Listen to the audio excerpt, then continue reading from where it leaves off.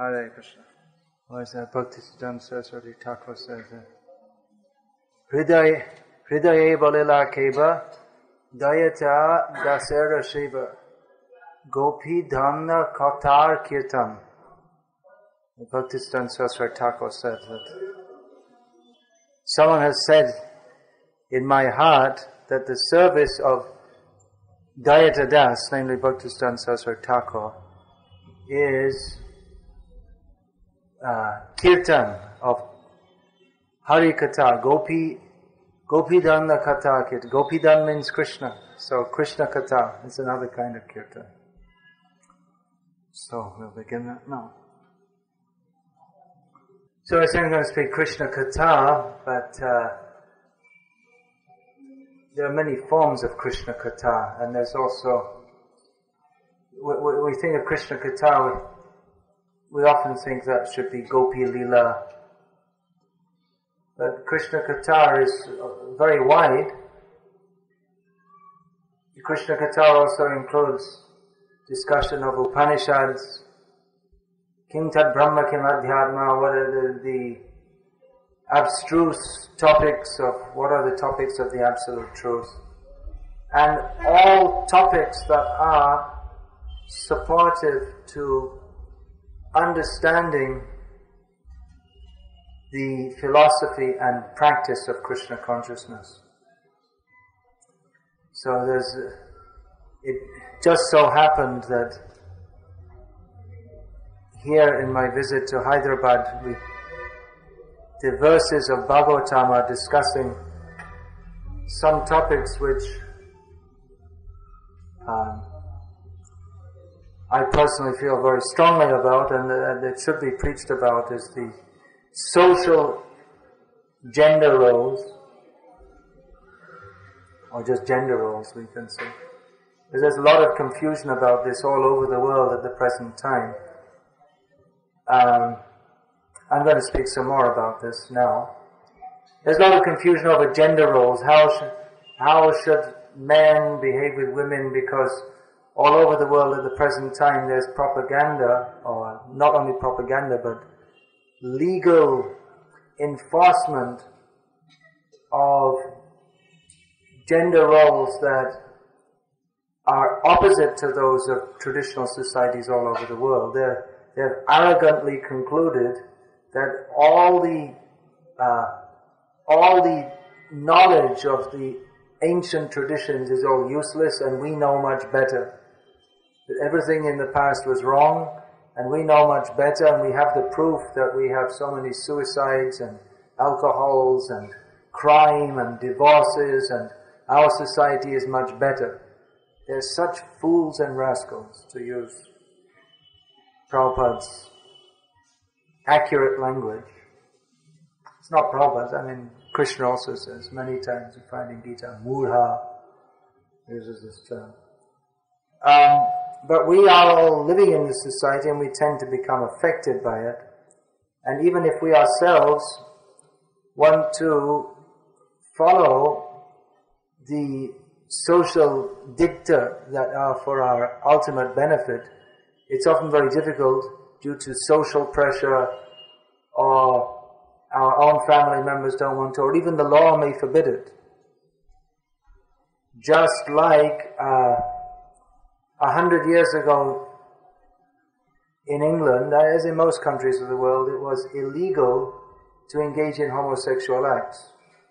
Now, in England, it's illegal to speak, even to speak against homosexuality. So, times have changed. So, actually, Prabhupada's books, technically, they should be illegal in many countries of the world, including India. Because in Prabhupada praises sati. That's illegal in India now. And he doesn't recommend that that's taken up, but he said it's described in Srimad Bhagavatam. Archi, the wife of Prithu, followed him like that. And Prabhupada says this is the path for a chaste wife. He says that the fire of separation from him is more intolerable than the flames. And it's many times described that the sati, they don't feel the heat of the flame. They don't feel any discomfort. Even now you see this, the Tamil people, they do this Thaipusam. Have you seen that, the Thaipusam? They put the big needle in their mouth and through their tongue and hooks in their back and pull a chariot, and there's no blood, no pain, nothing. So, anyway, the general topic I wanted to speak on was particularly for the youth, because we find many youth in India today taking up Krishna consciousness, which is good. Youth, old people, young, middle age, everyone should take up Krishna consciousness. Many youth are taking it up, feeling that the modern way of life is not giving us the happiness that it promises. That you see in the advertisements, they say, drink Pepsi and then you're all happy, but no one's happy. You can drink hundreds of Pepsis and you won't make you even in the slightest bit more happy. And like this, youth are much frustrated, actually, I'm seeing. So frustration is a good springboard to take to Krishna consciousness. If one is pious, which people in India generally are.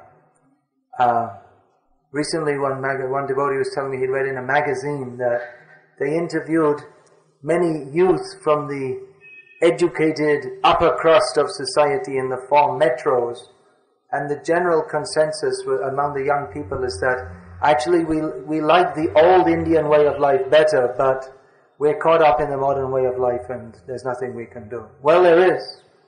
You can go to your ISKCON temple. That's what you can do.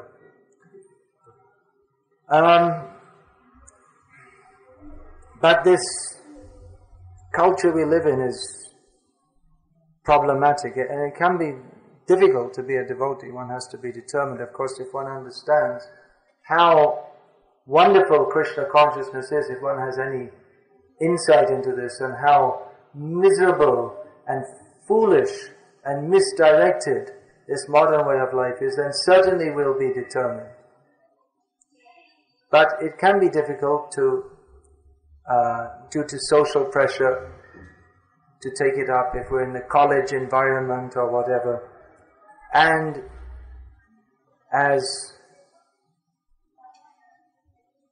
one of my friends was relating to me, devotee, that it may be difficult for the devotees who have youth-age children to convince their children to follow the same culture that they were brought up in, because the modern youth think that, well, why don't we just do what everyone else is doing? And even our people are becoming devotees, but they've got one foot on this side and one foot on the other side. And it may be difficult to understand why we should follow all these different... You chant Hare Krishna, but everything else you can do also.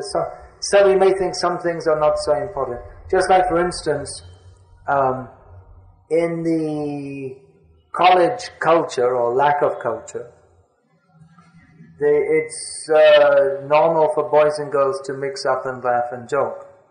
But that's not acceptable in human culture or Krishna conscious culture, because there's a reason for that.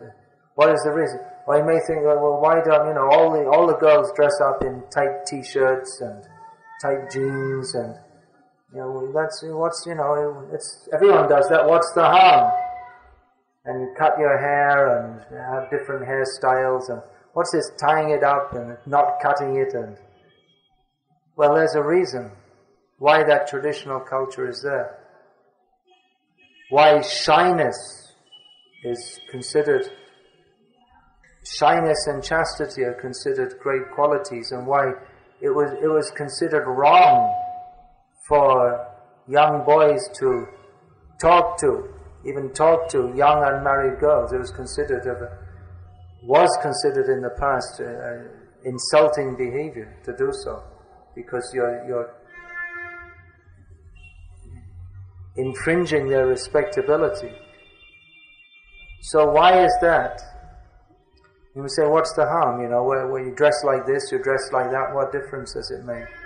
Or what harm is there if you have friends at college, boys and girls? What's the harm? Maybe you all want to move over this way a little bit, give our mothers a little space to sit. So the reason underlying all these restrictions, these are restrictions. And we may say, well, why so many restrictions? We don't like restrictions. We want to be free. We want to do as we like. Why are our parents trying to restrict us? Of course, modern parents don't restrict, they encourage. But those parents who are devotees, they may try to restrict their wards or their children.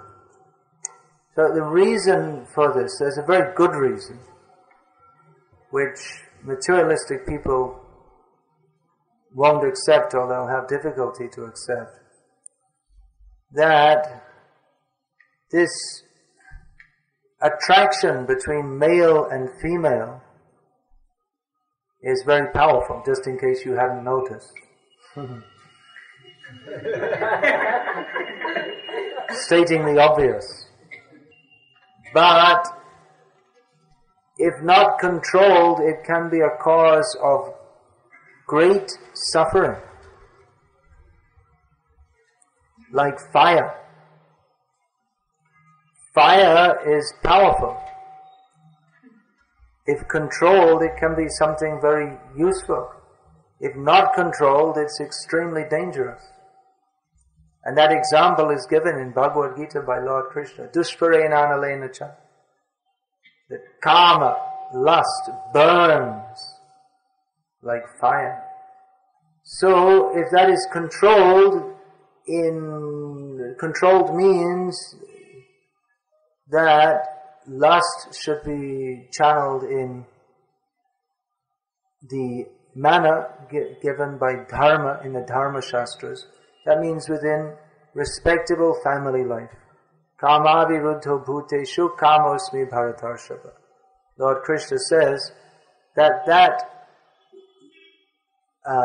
propensity of lust, which is channeled according to the principles of dharma within family life for producing good children, that karma, that is not degrading, that is a representation of Krishna. So that is very good, to bring forth saintly children, godly children. But unrestricted lust, or uncontrolled lust, it seems that if we just indulge in that, that will make us happy. We think, well, that's what's wrong? We have this feeling, why don't we indulge in it? But the actual result is suffering. Always. Unrestrained lust, always. It seems as if it will be very good, but then we find out in the end, it's always a cause of suffering. That's why, it's another reason why traditionally in India, and actually not only in India, even in the West, marriages were arranged, not in the West, I know at least in Ireland, where some part of my family is from, until recent times, the permission for marriage, you couldn't get married without permission from your parents. Was it like that it was like that in the Catholic countries especially. Still in some parts of those countries, yeah. That they don't arrange it, but you have to they arrange also? In the villages they still arrange. It's actually it's better to arrange because the parents in a dispassionate way can see who's better, how they're suited, like this. But out of lust, there are so many cases where that's just someone falls in love with someone who's completely unsuited to them. But the nature of lust is that you don't see that. You become blind. And then you suffer afterwards. I'm all the time hearing stories of people. Some young lady marries a man, but she just, how are you? Hello, how are you? Oh. I love you, let's get married. And then she has 2 children, and then she's not laughing because he runs away, he never hears of him again, and that's it. She's left holding the babies. I was told in one town there was a man from a rich family, and his daughter was at the college, and there was a guy standing outside the college selling this, what's that called, this aloo puri kind of thing? They sell like this? Bel puri. I never bought it in my life, I've just seen the stalls, but so he used to laugh and joke with the young girls, and one of them thought, oh, he's so nice. She was from a very rich family, and she wanted to marry him. Parents said, no way! But anyway, she ran away with him. And he thought that after he'd marry her and he'd get the money, but the father said, don't come in the door anymore. And so she was out on the street with him. I mean, he lived in the Chopapati. And then when he realized that he wasn't going to get any money from her, he said, get out of here, I don't need you. So she came running back to the father's house and said, no way, forget it. You left me. And so she's completely finished. And even if the father accepted her back, then no respectable family would, she'd get divorced, but no respectable family would take her. Life's completely spoiled just because of some stupid lust, because some low-class person laughs and smiles at her. That is the nature of lust. She was intelligent, you could say. I mean, she's going to the college and this and that, but lust covers the intelligence. It never brings happiness. So, why should we follow these restrictions? Actually, it's for our own self-interest. And there's no question of spiritual advancement if we're increasing the fire of lust. That has to be controlled and brought under control. And also, it's there are so many considerations. It's actually very low-class behavior for men and girls to all just joke and laugh, and then it's even not considering the spiritual point of view. It's just very low class. And another thing, there's so many considerations. You can never study properly if you're just thinking about the girls are thinking about the boys and the boys thinking about the girls. They find the best schools, they found even in the West, they find the best schools are where they separate the boys and the girls. I mean, what to speak, even those who are breeding animals, like if you don't leave the bulls with the cows, right? The bulls become finished. They lose all their shakti. They have to be kept separate. So it's separation. Separation means that mixing under restricted circumstances only, in a manner that is conducive for our spiritual advancement. And like I say, mixing up together, and this dressing in a way that the bodily features are emphasized. Like I say, it's extremely low class. It's just, just like this, if you dress with all tight clothes to show off your body, what does that mean? That you're saying, I want sex. You might as well have a t-shirt, come and grab me or something like that. Yeah. It's practically saying like that, isn't it? That this is what I'm advertising. And your idea, it's demeaning to the personality. Is that all you have? That's the whole sum total of your being, that you're just going to show off some body? So, devotees shouldn't be sucked into this. It should be on a high level. If people ask, you can say that, look, I've got a higher ideal. People may laugh, let them laugh. But they're always laughing foolishly anyway. They laugh at anything and everything. And don't be afraid. If such people laugh at you, you should be glad. That's where I think many people criticize me, but when I see the people who are criticizing me, I know I must be doing something right.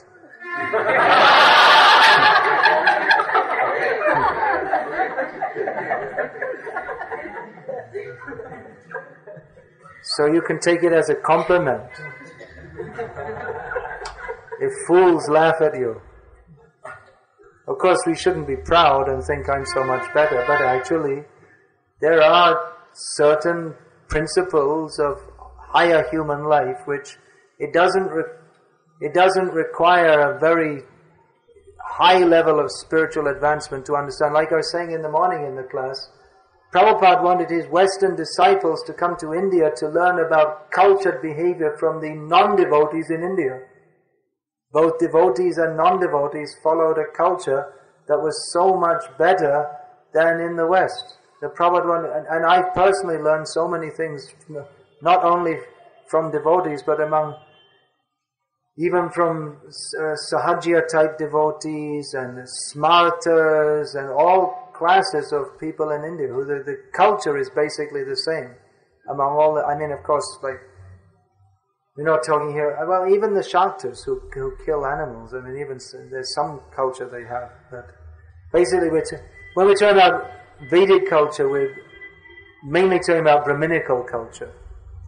Because we'll find in the Shastra, most of the directions are meant for the Brahmins and others for Kshatriyas, and the Vedic literature is mostly for Brahmanas and to a lesser extent for Kshatriyas, and they set the ideal for other classes in society. So we're talking about Brahminical culture. And I find even today there are people who are upholding their Brahminical culture, but I take it as my great fortune that I've traveled widely throughout India and lived in the houses of and met people who are actually very cultured. Even they may have a different philosophical understanding to that which we are propagating, but in their behavior, in the traditional behavior that's been handed down in their family for generations, they're behaving in a very civilized manner that we can all learn from. And as I was also saying this morning, that it's not just rules and regulations. The culture doesn't just run on rules and regulations. But there's in all these families you'll find there's a very strong religious element, whether it's Vaishnava or some other element. And also, this culture fosters great affection. It's not that the parents are telling, do this, don't do this, but it's out of affection that the children will benefit. One, I mentioned in that book, Glimpses of Traditional Indian Life, one Madhva Brahmin, we went to his village in the Udupi area, and they were all together, they were doing some special puja and chanting mantras for hours and hours without seeing any books, and they knew so many mantras. Then afterwards we were talking, and he said, actually I was very naughty as a boy, but I'm very thankful to my father because he beat me, and he forced me to learn Vishnu Sahasranam. And I was very grateful. So his father was beating him, which nowadays they might take you to court for or something like that. But he was very grateful. Prabhupada also told the story of one man who lost his parents. He was brought up by his aunt, and his aunt, just out of a misplaced sense of affection, allowed him to do whatever he liked. And then he got into bad company when he got older, and he became a gunda and a murderer, and eventually he was sentenced to death. So it was to be a public hanging. So he was standing on the gallows about to be hung. Hung means, you know what that means? Phasi lagan. So he was about to get hung in public, and said, any last wish? Yeah, he said, call up my aunt. She's standing there crying in the crowd. So he's tied up like this. So she came up and said, come close, I want to speak in your ear. So she put his ear next to his mouth and he bit off her ear. Spat it out. So in the other ear he said, I did that because it's your fault I'm here today. You never taught me what is right and what is wrong. It's your fault that I'm here today. So this misplaced sense of compassion that you should just let your children do whatever they like and everyone should just do whatever they like, that means if you do whatever you like without training in what is right and what is wrong, then you'll just come to the animal platform, that's all. It's the parent's duty, it's the teacher's duty, it's the guru's duty to guide, to give proper guidance, say this is right, this is not right, you should do like this, you shouldn't do like this. In the modern age, they think, well, you shouldn't give any personal instruction, you should just let people do what they like. But do what you like means you'll be like an animal. They say they're hypocrites, they're rascals. They say you should just let people choose what you like, but they force you to go to school and learn all nonsense, Darwin's theory. And if you don't let your children watch the TV in which they brainwash you to be a complete demon, then they say, oh, well, you're depriving the children. Why don't you let them watch TV? So they say you should choose whatever you like, but they train you to be a demon number one. And then you say, well, you should let them have their own choice. So in the most hypocritical, exploitive, manipulative society, and our protest against this is that we don't want to be part of your society. Just like one time in America, Prabhupada, one newspaper reporter came to Prabhupada and he said to Prabhupada that don't you think that your disciples look very strange, the way they're dressed with these funny bed sheets and shaved heads and funny ponytail. And Prabhupada looked at him in the eyes and he said, my disciples are like diamonds in your stinking society. The man got up and walked out. He didn't like to hear. But actually it's a fact. This is you don't live according to the standards of the people who don't know what is right and don't know what is wrong and are going to hell. You live as a devotee, dress as a devotee. If people ask why, you can say, this is my protest against your stinking society. You tell them. They'll say, why are you wearing tilak? You shouldn't wear. No, you should wear tilak. You can all go to your college, work, everything. Go with tilak. There's so many people, traditional people I see in South India, they wear something, this namam, or there's different kinds of tilak, or at least a red dot. In different parts of India I see. So, previously in India, if you didn't wear any tilak, that means you don't belong to that, you're not a caste Hindu. You're not fit to have a guru. You're not fit to enter a temple. So that was considered very low class. Now if you have tilak, they think, what's wrong with you? So be proud, stand for your principles. Have some faith. Live according to Krishna's directions. Really, we have to understand that this modern society has got nothing to offer us except misery. Advertised as happiness. They have no idea what happiness is. It's just totally exploitive. All they want you to do is work and work and work, and they give you a few toys like a car and just like children, they give you a few toys to play with. So also they give, when you get big, instead of having a toy car, you have a big car. But there's nothing of any substance. They have no idea what is the purpose of life. They talk about love, we fell in love. They have no idea what love is. They have no idea of responsibility. They have no idea of who is Krishna. They have no idea that there is God and our duty is to serve Him. Totally misdirected, totally foolish. So,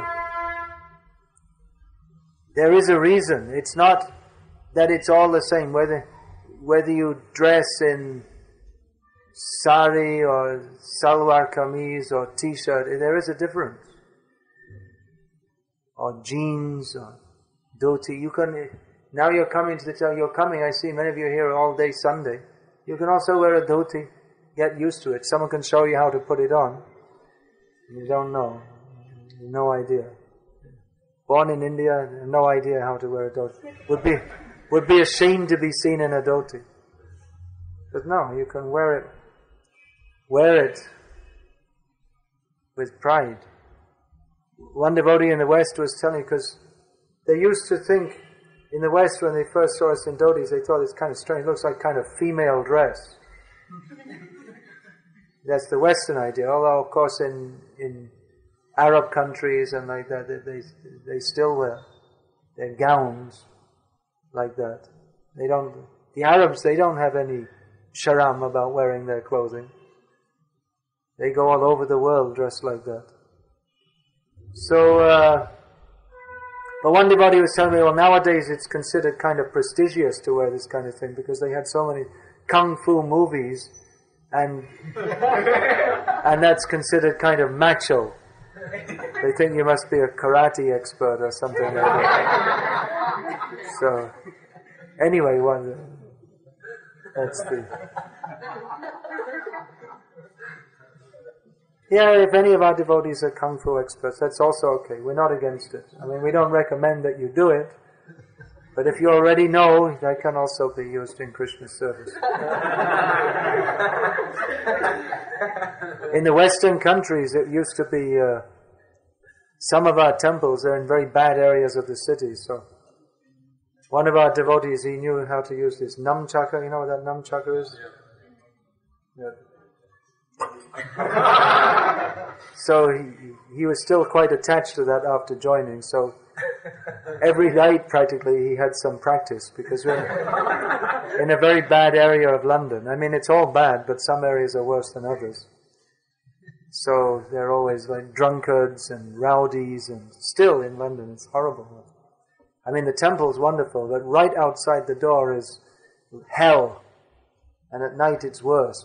So all night long you hear people screaming and breaking bottles, and sometimes you go out in the morning to chant your japa after Mangala, there's all blood all over the pavement, and they've been fighting.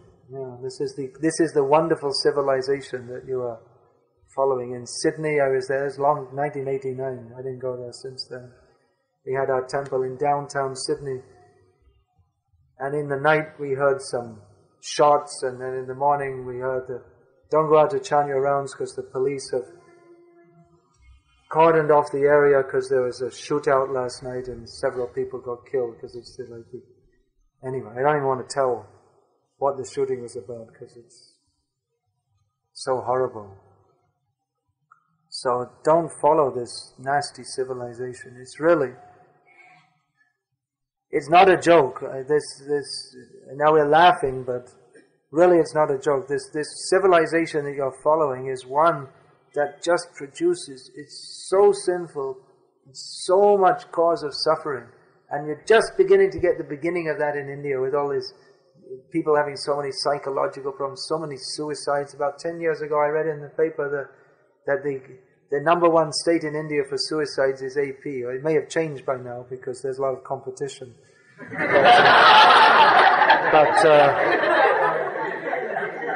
But it's a horrible situation. Bangalore must be number one, yeah.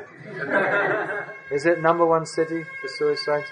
I can imagine, because Bangalore was well known as being a very traditional city, and now it's just suddenly become the most so-called progressive, which means sinful.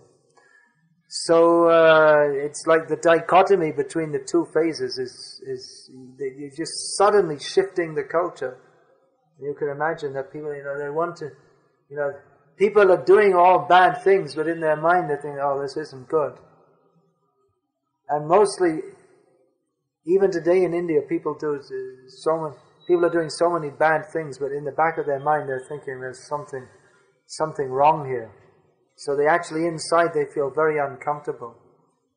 There are so many things that can be said. All this laughing, joking, the college students. Have you ever noticed how they're all laughing and joking and Have you ever noticed how empty it is? The laughter? There's no pleasure in that laughter, is there?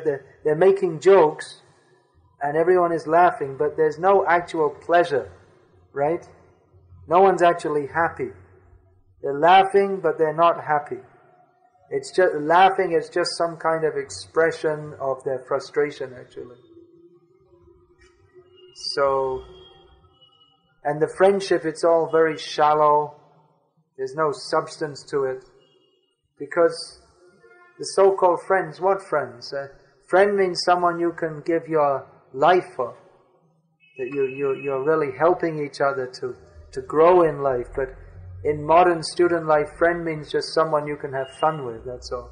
Who tells lots of jokes and you go to parties together, but there's no depth or substance in the relationship. It's all very shallow and empty.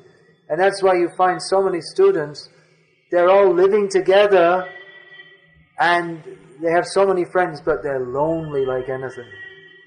Externally they appear to be very gregarious, but inside they feel empty because there's no friendship.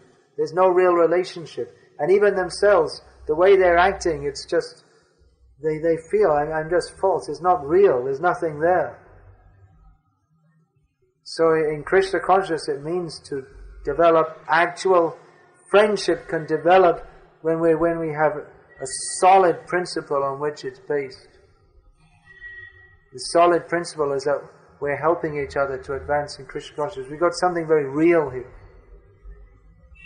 Friendship isn't just a matter of, well, we're coming together because somehow we're living close to each other, or I like your hairstyle, or something like this. Ever notice that? That we say, I fall in love with you, I really love you. But what do they fall in love with? It's only falling in love with the body. Why is it that all the young men fall in love with the beautiful women and not the less beautiful women? Why is that? That's another thing, with all this emphasis on sex and good looks. By the laws of nature, you'll find that maybe 1 or 2% people are very good looking. And then you get maybe another 10% who are quite good looking, and then you get about 70% who are not very good looking and not very bad looking, and about 20% who are pretty ugly. That's the laws of nature. It's like that. So if you happen to be born with a pretty ugly body, or you have lots of spots, or you're black, or your teeth are sticking out, or something like that, and then people make fun, or they neglect you, and they judge you just what you look like, which is extremely shallow. So it makes life miserable for those who, by prarabdha karma or whatever it is, they happen to have some bodily defect or some speech defect or whatever it may be. So, and then what happens is when everything is based on sex, then the beautiful girls, they just use the young boys, they just make them dancing dogs. They just look at them like this and then the boy. So it makes everything very, very superficial and cruel, actually. Very cruel. Like I say, someone who's a speech, they're stuttering or something. Or anything. In student life, everyone's attacking everyone else. That if you're not so good in your studies, they'll make fun of you. If something not very good looking, they'll make fun of you. If you stutter a little bit, they'll make... Isn't it? So cruel. So nasty. So Krishna consciousness really means to come to a better standard of life, where we actually see the person, spirit, soul, part and parcel of Krishna. Come off the superficial platform, so cruel to other people, just looking for some opportunity to make fun of others. So, there's just a few thoughts. I'm supposed to shoot off to Hyderabad soon. And it's the inevitable question from Krishnachan, which is, we're not making fun of you. We congratulate you for having a lively mind in Krishna consciousness. What's your question? Apart from this, text with all the text. Why you may say, why I talk so much about it? Because practically, it's the main current in modern life, especially in student life. It's like the the overwhelming theme, or what's on everyone's mind most of the time. Apart from that, among the devotee youth community, one of the most formidable type of attractions is Actually, now you said that, maybe I should just make this point more clear. You can go back to your question. Is that in devotee society also, although we have a high ideal, it is natural that when young men and young women come together, even for a higher ideal, there may be some secondary feelings or mutual attraction that may be there. So, in our devotee society, we should be very careful not to promote this. There shouldn't be any scandals that young boy and young girl, they come to the temple and they run off in some love marriage. Say, don't do that. For one thing, that will not help your spiritual life, which is what we came here for. And also, you'll give the whole wrong tenor for our association. Definitely, some devotees, they'll become brahmacharis, but for women, it's always recommended they be married, and for most men also. So, that can be seen to that can be looked into when you're more mature in Krishna consciousness, all these things. Marriage and this and that. But definitely, even in Krishna consciousness, or even more so in Krishna consciousness, that we should be very respectful and reserved in our dealings and between the sexes, and practically it should tend towards zero. That the men go in men's group and the women go in women's groups, and like this. As Prabhupada said, man is good and woman is good, but the combination is almost always bad. Unless combined properly according to religious principles, in which the combination becomes very good, but if it's not handled properly, it can become very destructive. Like I was saying, the example of fire. So yeah, you can go back and say, what's the other undercurrent? Thing is, all these things, caste, and we shouldn't. Sometimes I say among devotees, they say, or they're worried about caste, or he doesn't know English, so they don't know English. They kind of look down on them. This kind of consideration shouldn't be there. It's actually the ambition to pursue a very good career in the material field. That's another thing. Yeah. So could you elaborate on this? Because in spite of knowing so much, devotees are almost helpless in trying to pursue those careers. They may even. No, I don't recommend being anxious after a good career, because it takes up all your energy and time. We should rather be satisfied to do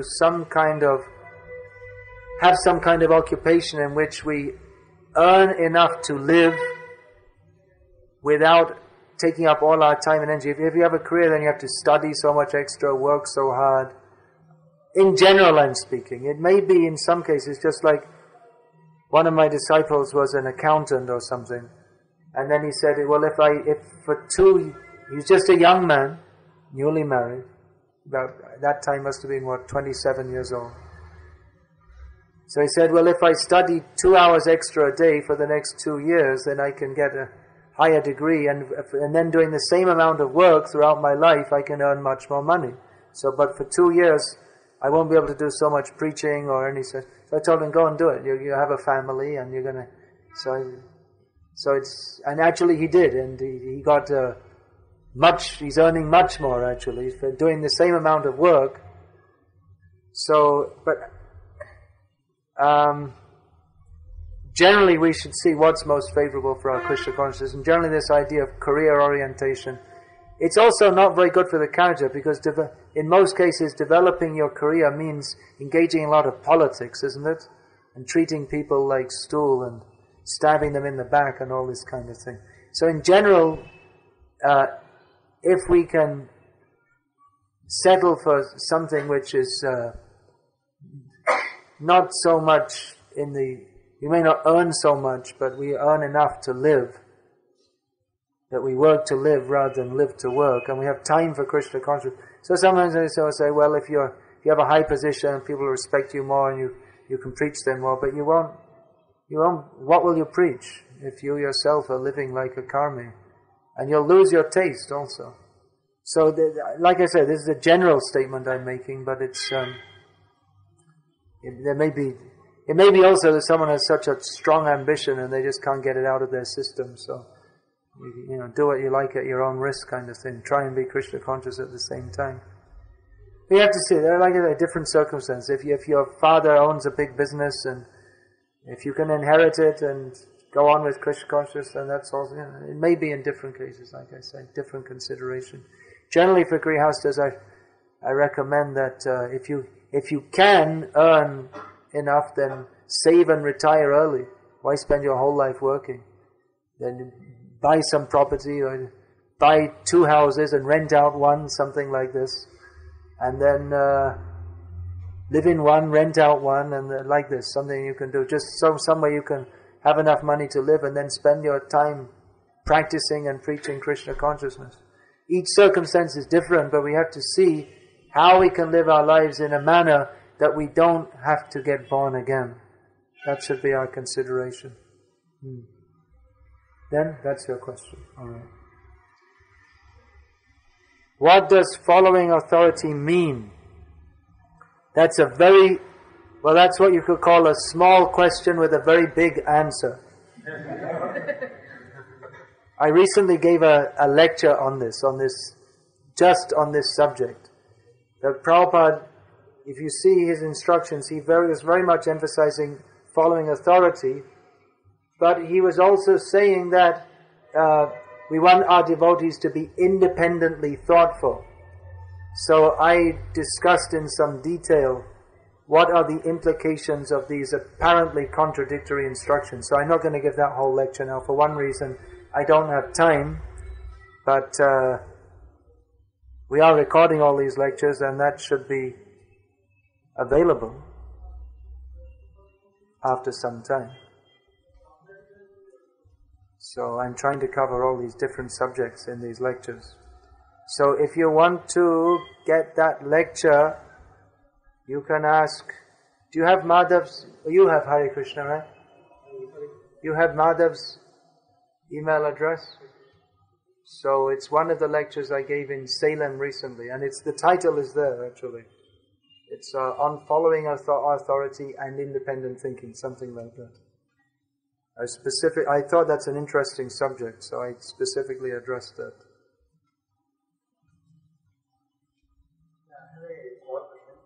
Yeah, like this is a small question. Why is that Krishna wants us to cultivate Krishna consciousness in us? Like, why didn't he make that Krishna consciousness as a basic instinct when we were made onto this world? Well, Krishna consciousness means to serve Krishna with love. Yeah, that thing gets... But love is something that has to come voluntarily. If you're forced, then it's not love. Right? So we have the independence. We can use it or misuse it. Please don't put that in your mouth. You should go and wash your hand and the pen, according to Prabhupada's instructions. Your mouth is meant for eating with, nothing. Eating and talking. Don't chew unnecessarily. I personally saw Prabhupada instructed. Baby had his hand in the mouth, and Prabhupada told the mother, take his hand out of his mouth, go and wash it, and teach him not to put his hand in the mouth. He stopped the yajna. The yajna was going and said, this baby is contaminating the whole sacrifice. Take his hand out of his mouth, take him and wash his hand, and teach him not to put his hand in his mouth. Hare Krishna Maharaj. Sorry, last small thing. You have spoken a lot about Mataji today. Yes, because... About majority here are Prabhujis. Yeah. And they are thinking that this is all for Mataji and we are just, because No, it's for both. It's an attitude. So, It's an attitude, isn't it? my simple request is that Krishna says that once we start contemplate some idea and gradually that develops and then ultimately the things fructify. And secondly, the type of environment we live unless we ourselves, we don't control our mind and senses and follow some certain do's and do nots which are prescribed by our authorities like you, there is a great chance and the danger starts from there actually, because the boundaries are not there and the specific instructions are not there. And Well, you got some specific instructions now, but at least we should be aware of this. I mean, you may think, well, we shouldn't talk so explicitly all these things, but if we're only talking in a very theoretical way, then how are we going to apply it practically in our lives? So, at least we should be, if we are aware, then we can begin to try. And one thing is, Kali Yuga is very bad. That's why Chaitanya Mahaprabhu gave us the process of chanting Hare Krishna. So we have a good advantage also. You may say it's so bad, but it's so bad, but it's so good also. Yes, it is very bad, and that's why Chaitanya Mahaprabhu gave us the easy process of chanting Hare Krishna. We have no other hope. So it's advantage and disadvantage. So take shelter of the holy name.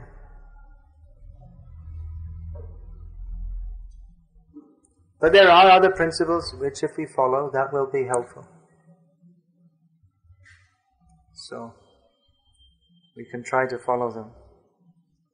Therefore, I am writing the books like that Brahmachari book and Glimpses of Traditional Indian Life, and is to give some idea of how we should behave. And many lady devotees have told me after reading that Brahmachari book they can understand better all these things. It's to understand the principles of civilized human behavior. There are so many points. Sometimes it's misunderstood that we, there's restrictions in mixing between men and women, and men should they should look down on women, and no, that's very. If you have this kind of attitude, then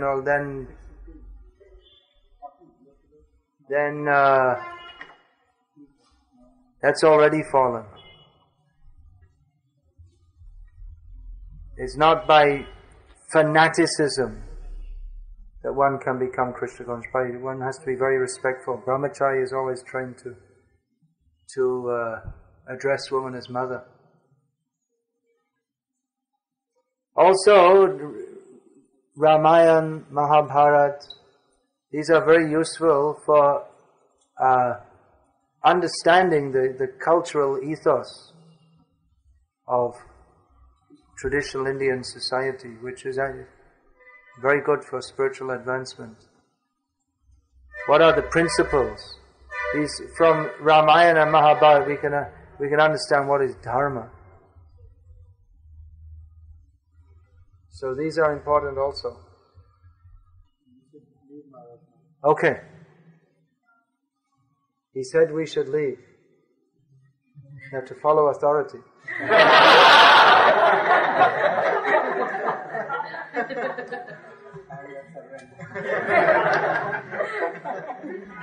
Okay, we're going. Hare Krishna. Thank you very much. It's been a very nice visit to Hyderabad after a long time, seeing things developing here so much. We're very glad that we have the problem of not enough space here. Made a big room and still there's not enough space. That's always a good problem. Better than having a big temple with no devotees is to have an even bigger temple and still not enough space. So we're very glad we have this problem of not enough space. You solve it, you make some more space, and then make the problem again.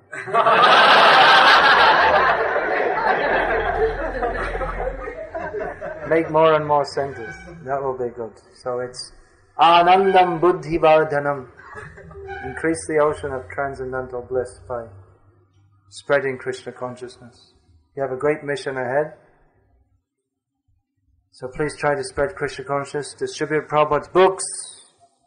Now we have so many extra hands, legs and minds in Krishna consciousness. So, important duty of all of Prabhupada's followers is to give this knowledge to others by distributing these books. Right? He's the authority. So.